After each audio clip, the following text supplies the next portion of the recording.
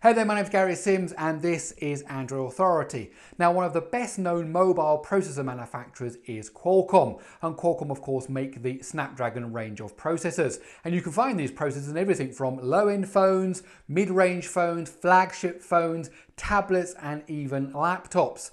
Now of course all these mobile processors have different numbers on them, 845 and 636, and sometimes all these numbers can be a bit confusing. So today I want to give you an overview of Qualcomm's range of mobile processors. So if you want to find out more, please let me explain.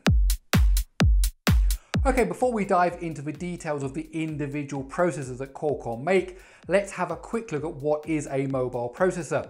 More technically, we should call it a system on a chip because it's not just a CPU, a central processing unit, and it's not just a graphics processor, a GPU, a graphics processing unit. It's actually made up of a whole bunch of different components. So you have a CPU, multiple cores, you have a GPU, you also probably have an image processor for processing those pictures from your cameras. You will also have a modem, a 4G LTE modem of some kind. Then of course there's a memory interface that will go out to LPDDR4 or maybe LPDDR3 memory. Then of course you've got wireless communications like Bluetooth, and you've got things like Wi-Fi, and then of course on top of that you've got other functionality like, let's say, quick charge, and Qualcomm have their quick charge system.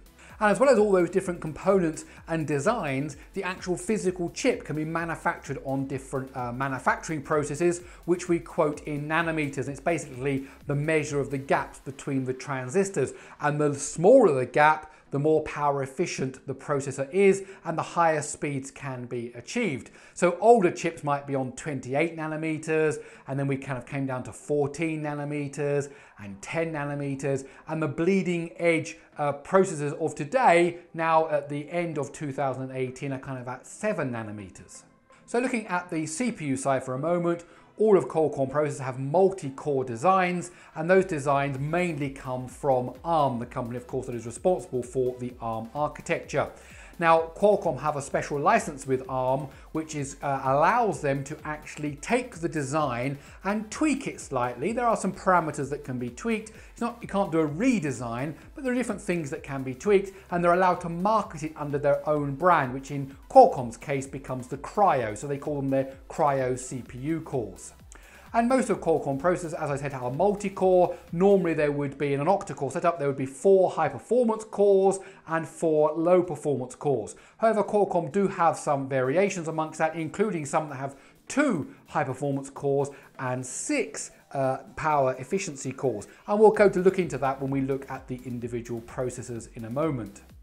And for graphics, Qualcomm use their own in-house Adreno designed GPU, and for each new generation of processors that come out, they are increasing the performance and the power efficiency of those current GPUs, and so every year we're expecting a performance increase and a power efficiency increase, and this is all handled in-house by Qualcomm, and they don't sell that GPU to anybody else. So when you buy a Snapdragon processor or a device with a Snapdragon processor, you know that the GPU in there comes from Qualcomm itself.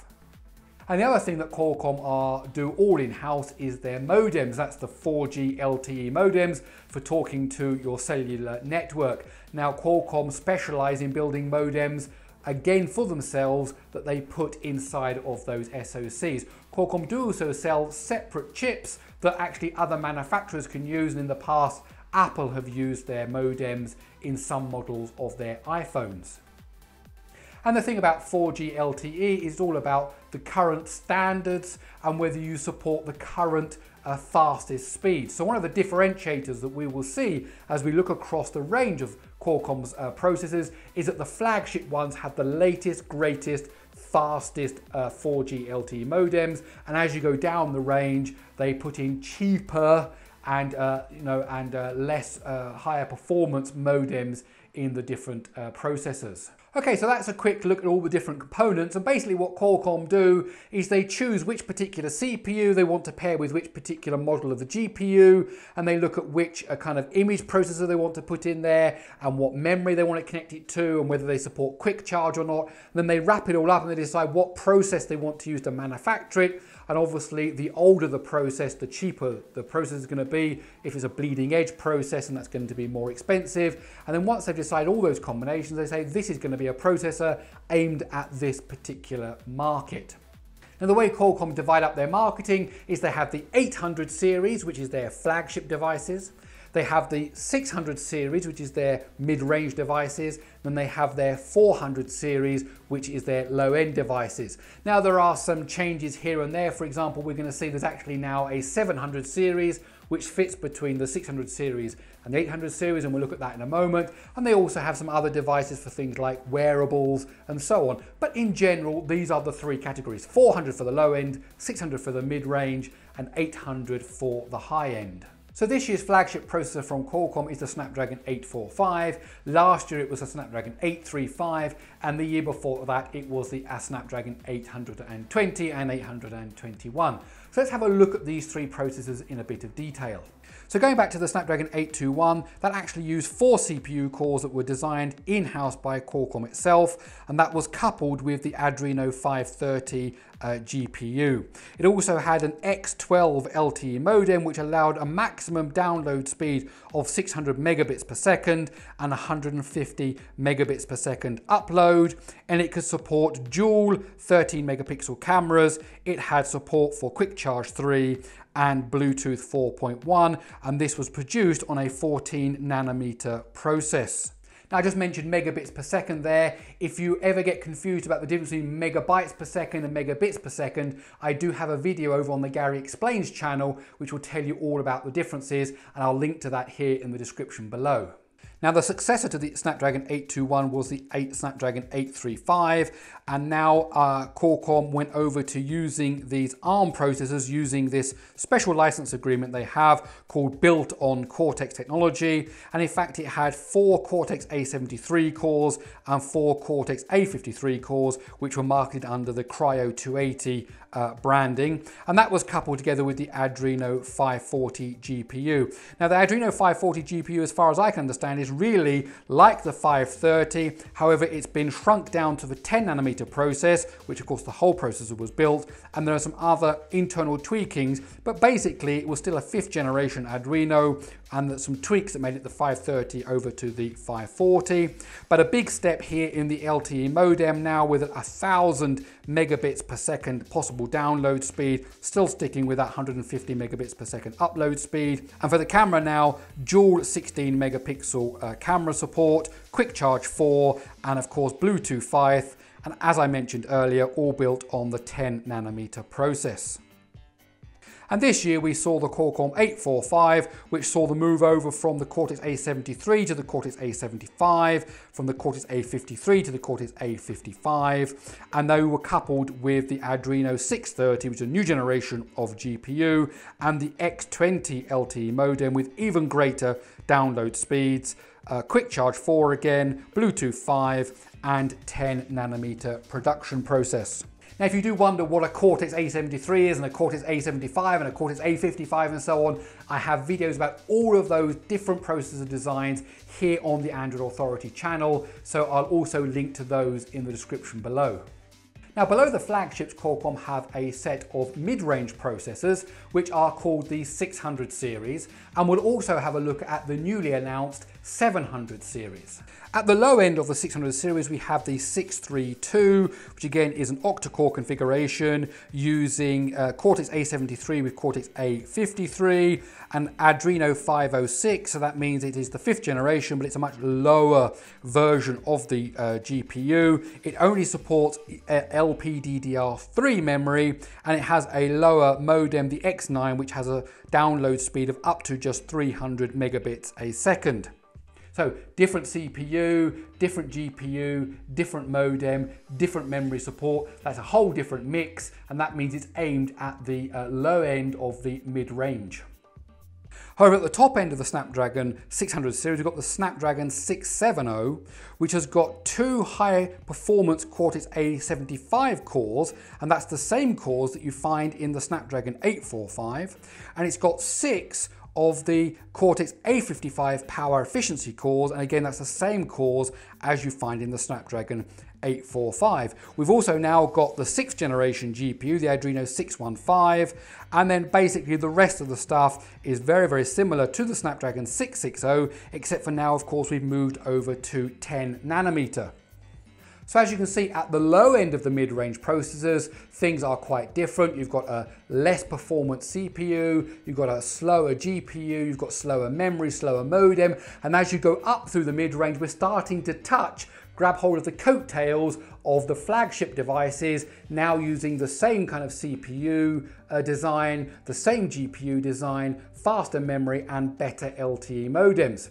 Now this year Qualcomm announced the Snapdragon 700 series, and there's only one processor in that series at the moment, and that's the Snapdragon 710. Now let's have a look at it and compare it to the Snapdragon 660.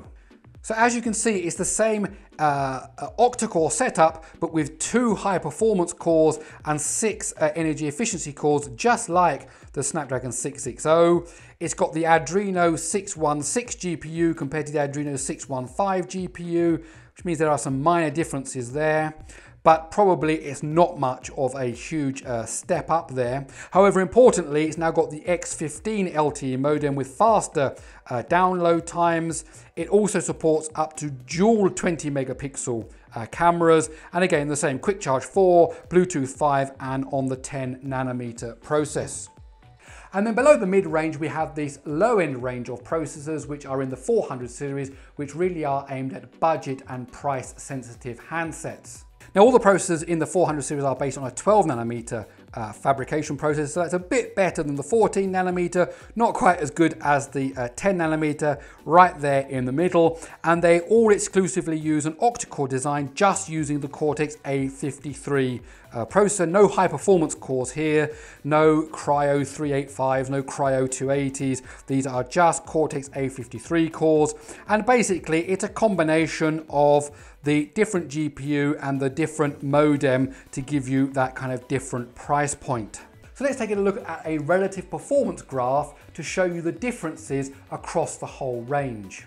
So of course, as you'd expect, the Snapdragon 845 is the clear leader out there with the best performance that Qualcomm have to offer today. And you can see that actually it has a significant performance increase over the Snapdragon 835. Then below the 835, as you'd expect, is the 821. And then we have the Snapdragon 710. As you can see, the Snapdragon 710 is very close to what the previous flagship device could achieve. And then below that, you've got the 670, which, as I said, very similar to the 710, but clearly that difference in GPU has made a slight difference there in the overall performance. And then as we go down, we can see the 660, the 636, and the 450. And then clearly the 450 is much slower than the Snapdragon 845. So the basic rule of thumb is this: the higher the number, the better the processor. So the 845 is better than the 835, anything in the 600 range is better than in the 400 range, and so on and so forth. Now before we close, let's have a quick talk about the future. I'm recording this video in October of 2018. If Qualcomm follow their previous form, they're going to be announcing a new flagship processor in December of 2018, and then into the early part of 2019, February and March, we'll start to see phones being announced that use this new flagship processor. There is some questions about the naming of this processor. Will it be the 855 to follow on from the 835, the 845, now the 855? There are some other rumors that Qualcomm are going to change their naming completely, and it might be the 8155. We really will have to see what Qualcomm announces at the end of the year. And it's also worth mentioning that Qualcomm are very much invested in the idea of Windows on ARM laptops, always connected laptops. So these are laptops that run Windows, but not on an AMD or on an Intel processor, but actually on a Qualcomm processor. And I have a video over on the Gary Explains channel talking about the Snapdragon 1000 and the potential for next year for a whole new performance level when it comes to these always connected PCs. Okay, that's about it. My name's Gary Sims. This is Android Authority, and I really hope you enjoyed this video. If you did, please do give it a thumbs up. Also, please do subscribe, and please do hit that bell notification icon so that you know every time we drop a new video. Okay, that's about it. I'll see you in my next one.